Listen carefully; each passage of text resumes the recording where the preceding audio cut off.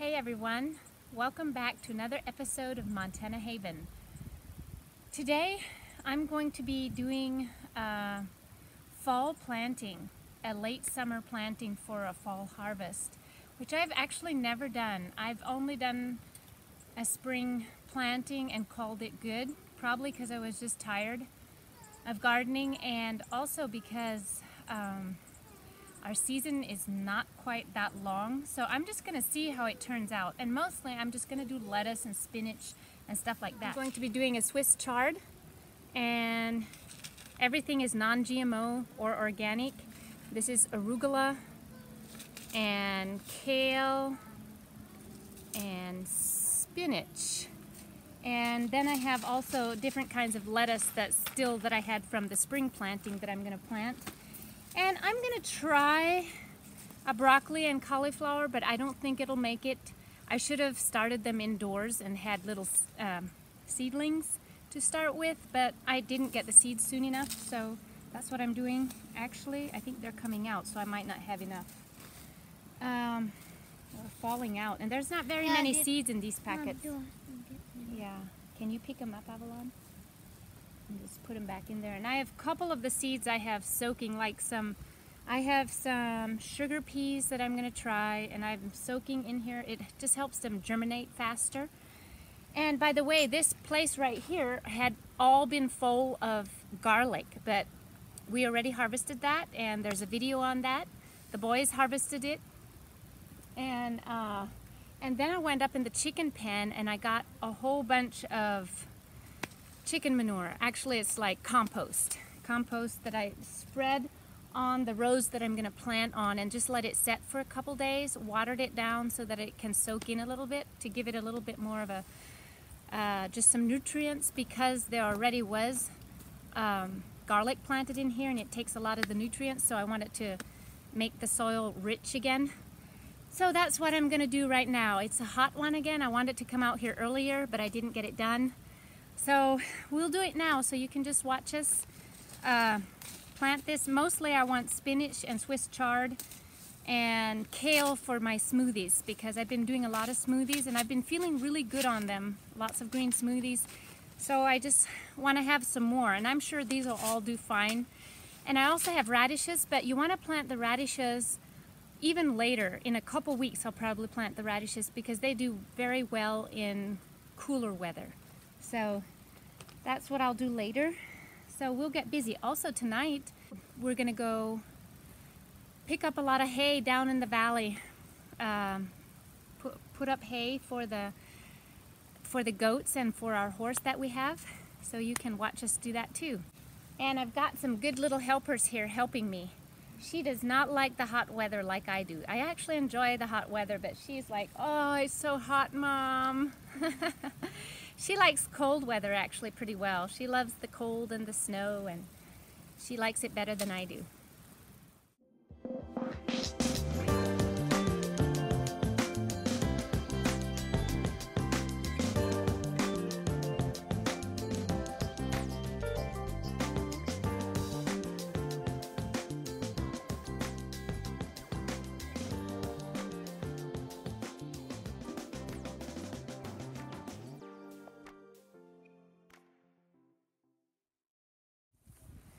Okay, we've got our late summer planting done. So now I want to put on some fertilizer. And we made some, if you've not seen the video that we made about comfrey tea fertilizer, I think it's called All About Comfrey, What We Do With It, something like that. I'm not even sure, maybe I can post a picture of it. And so we made it and we let it sit for now over 2 weeks. So close to 3 weeks, I think. So we're going to check out this comfrey tea, and I want to put it on my seeds to give it a boost to start growing. And I have heard one person say that you should do 1 part comfrey tea to 3 parts water, and then I heard another person say 1 part to 8 parts water. So that's a big difference. So it probably doesn't matter too much. It just depends on how rich you want it or how weak you want it. So I don't want it too weak. I want it kind of rich. So I think I'm gonna go 1 part comfrey tea to 4 parts water. And this stuff, can you get it up close, Avalon? This stuff is stinky. It smells bad, but it's good. Look at all this yucky sludge. So what I do is just kind of get this sludge out of it as much as possible. Then I'll just be able to use the tea. But yeah, it smells like sewer. Smells bad. And I'll just plop it down there. It's good for the garden. Yeah, it's stinky. Ah, it's hard to get. I should have something else. You know what I'm going to use? I'm going to use this. See if this works. There we go, some of it.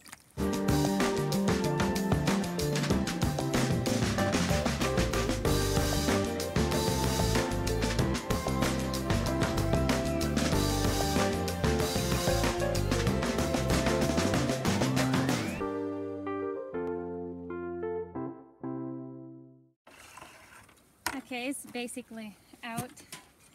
Now, what I'll do is dump some of this in this gallon.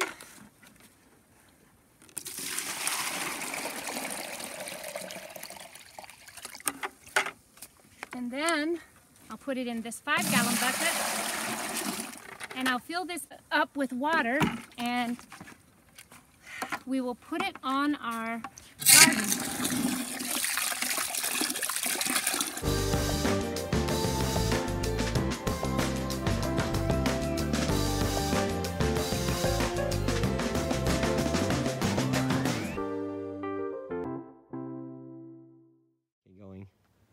Okay, I'm gonna saturate my rows with this comfrey tea solution so that it gives the seeds a great head start.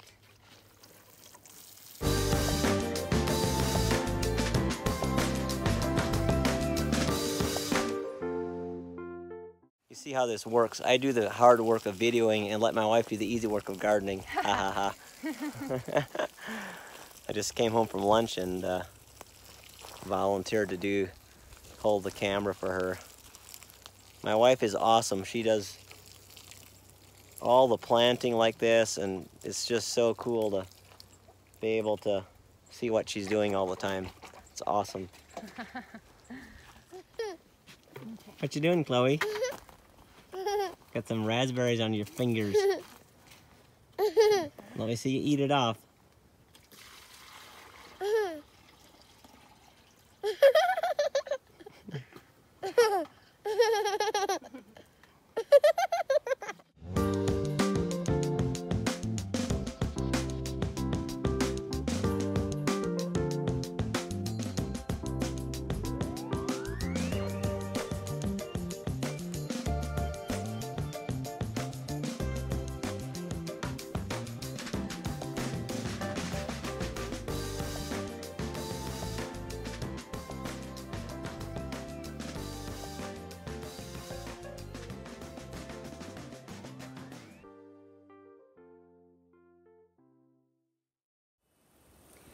Well, I'm all done giving that comfrey tea to my plants, and I even gave some to my pepper plants, my tomato plants, and different things in my garden. I just used it all up, and I'm finally done, and I do need a shower, but I think I'll wait till tonight because I'm gonna get hot and sweaty tonight lifting hay bales. So, but we're gonna wait till it cools off just a little bit to go and do hay. So I gotta go in and clean some bathrooms and start some dinner. We'll have dinner early so that we can go do the hay. We work hard here on the homestead, but it's a good feeling. It's rewarding. Anyways, I wanted to show you these pole beans behind me. They're really doing well. They're climbing up the pole. They're gonna cover the whole top here soon, and it's gonna be nice and shady. Okay guys, I'm going inside. Well, I'm taking the kids fishing. And we're going to this creek that is really cold. It literally comes out of a glacier. So we're gonna go and see if we can have some fun with the little ones. Hi, Chloe. Hi.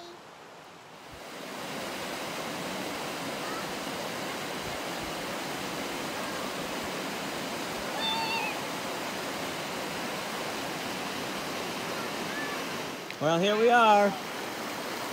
There's a couple deep holes in here to go dive off. We're gonna come up here where it's kind of deep right here. Oh, I see there's somebody over there. Well, we're gonna come right through here. We'll swim in here. It's beautiful and clear. Yeehaw! And there they go. Nice and frozen. Ooh, it's a deep hole right there. All right, they're gonna jump off.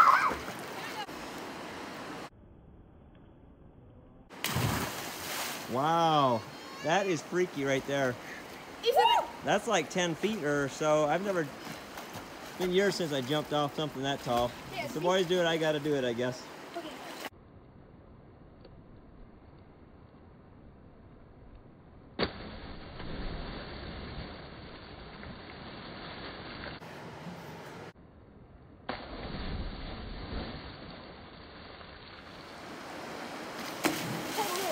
Nice.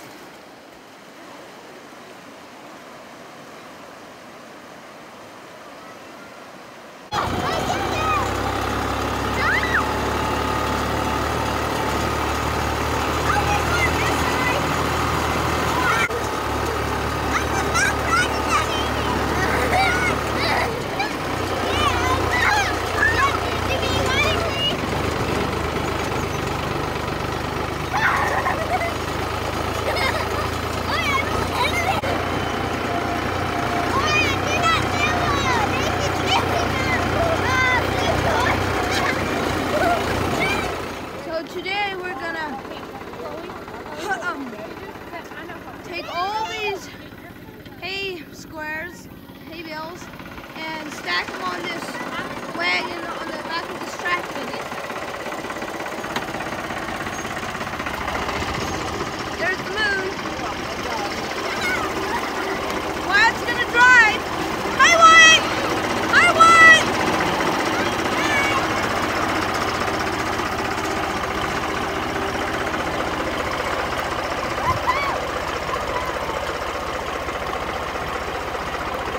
About 10 o'clock at night, we're bucking Bales.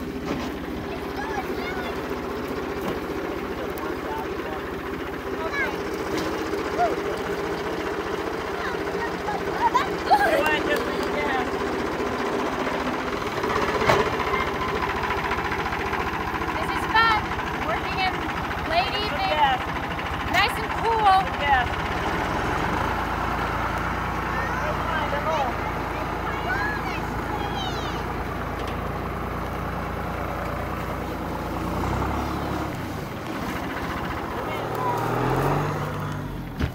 Whoa!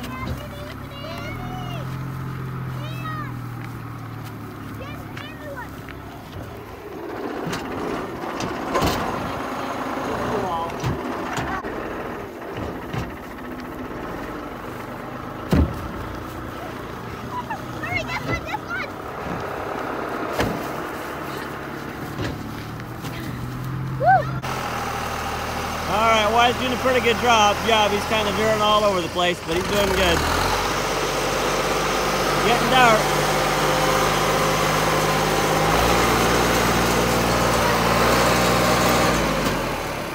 Easy does it, buddy. Now it's getting pretty dark. I got Priscilla bucking Bales like a champ.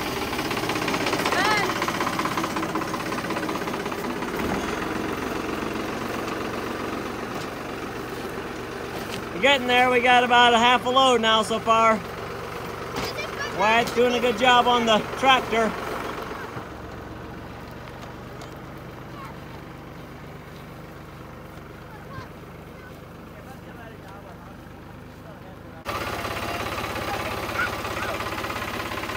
And we're still at it.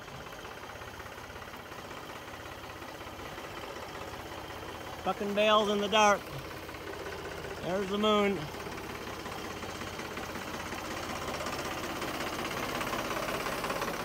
Wow, there they are, sitting on top of the hay load. A little fuzzy because he can't focus, but there they sit on the skyline, and there's the moon. Tonight we got this loader up here, and we're taking it up in our barn hayloft. We have Juanita, she's actually our school teacher. She came up here to help us just for fun. And we got over 100 bales on that wagon last night. So I'm lifting it up and we're putting up in the barn up there, and Justin and Ethan and Avalon are rolling them back. So I'll do a time lapse and you can see how fast we can get them up there, I guess.